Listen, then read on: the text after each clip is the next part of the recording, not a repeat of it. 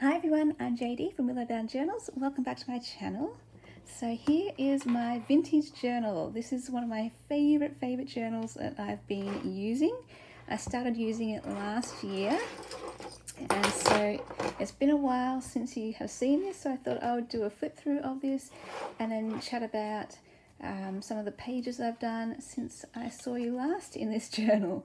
But basically the idea behind my vintage journal is that it's very visual, very creative, interactive, and a place for me to have fun, play with my favorite pieces of ephemera. So this is where I collect special pieces that speak to me, special treasures, whether it's vintage pieces like this page, or whether it's just cute things or pretty things or beautiful things. I have a drawer or a basket or one place in my room where I put aside anything that just sparks my joy, that means something to me, that speaks to me in some way, like the crown, like sparkles. And so each page not only features something that I just think is beautiful, like this piece here, but each page spread represents a certain memory or a certain lesson that I learned or something that I'm celebrating on the page. And so that makes every single page in this journal very significant and meaningful to me, because everything works together, all of the pieces and the story behind them.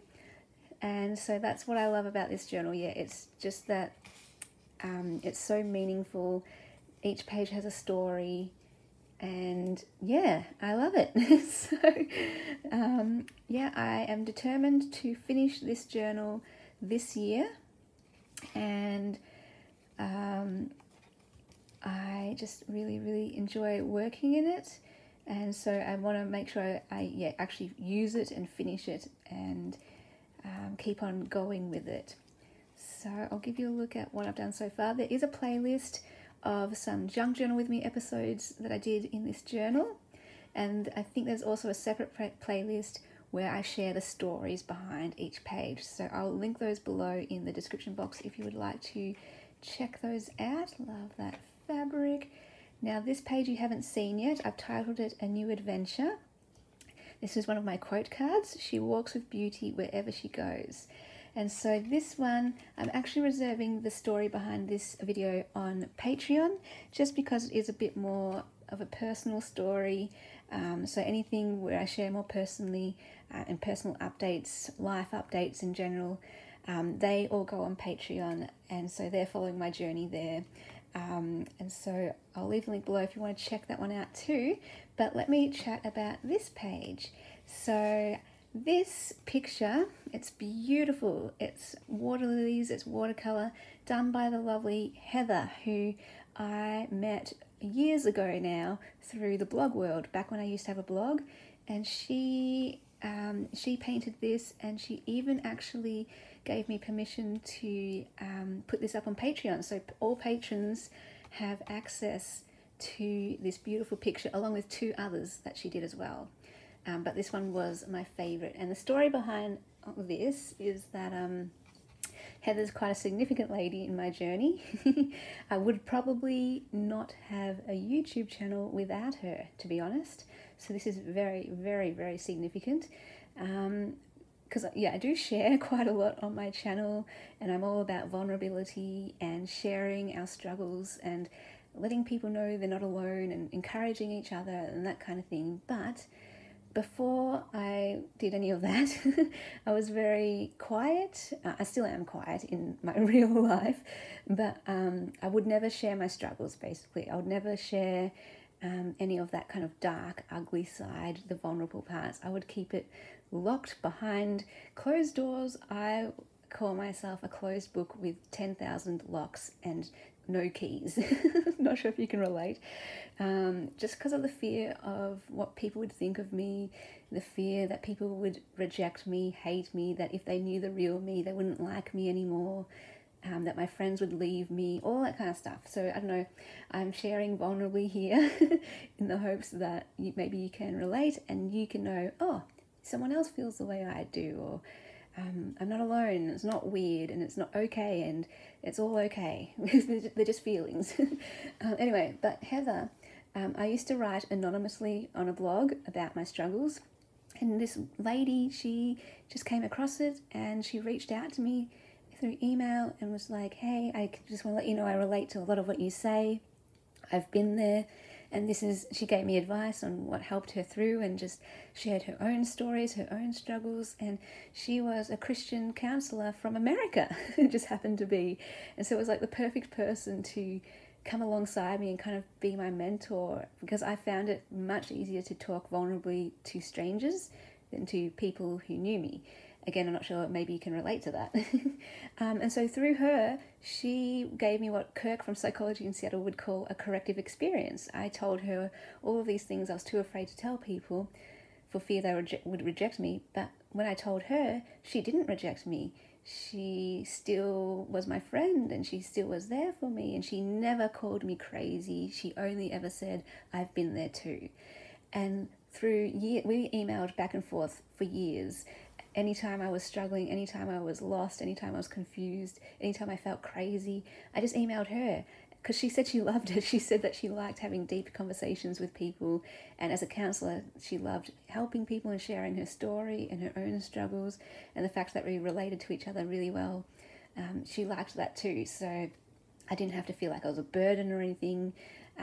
She just made me know and feel comfortable with reaching out to her anytime.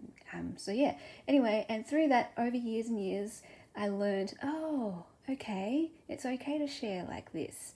And so I slowly shared more with other people, with people in my real life and all that kind of thing, to the point now where I share on a YouTube channel. So it's been a progression, and I love how, when we look back, we can see the progress. Sometimes it can feel like we're stuck, we're not going anywhere, and that nothing's changed. But when you look back, you realize, oh, actually, things aren't that grim. Things aren't that bad. There has been growth, there's been progress, there's been change. And I hope that's encouraging for you. I'm still on the journey with this. I'm not saying I've got it all together and now I tell everyone anything. No, I still, like I said, I still only feel comfortable sharing some things over on Patreon, and that's okay. We don't ever want to force people to share when they don't want to share. And it's all about making people feel comfortable and knowing our own selves, and knowing that we have permission to share when we want to share and not share when we don't want to share, because your comfort is important. You are important. It's important for you to feel safe. It's important for you to feel comfortable, and that's okay. And I just hope, that you find people in your life who make you feel comfortable and safe to share, because I do believe every one of us needs at least 1, 2, 3, 4, 5 people who we can go to when we are struggling. And a lot of you who I've met through this channel are now people I would call part of that circle or group, who I can just any time of day message and say, hey, I just feel like crying right now, or hey, I'm really worried about this, or I'm really just sad right now. So look at this, how it's just progressed, and it all started with this lady who God brought into my life at the right time, and I just thank him so much, and I thank Heather so much. And The Art of Mental Health, let me get that book. So this book, you guys know about this book. You helped me to publish this book. It shares my artwork about a time when I went through depression and anxiety a few years ago. And so this book would never have happened without Heather. I would never share any of my struggles, never in a million years, not in a book ever, if it wasn't for the fact that Heather listened to me and was there for me and let me know it was okay to share. And so that was all because of her. And I sent this book to her as a surprise, and my dedication was for her. And when she got this book, I didn't want anything in return.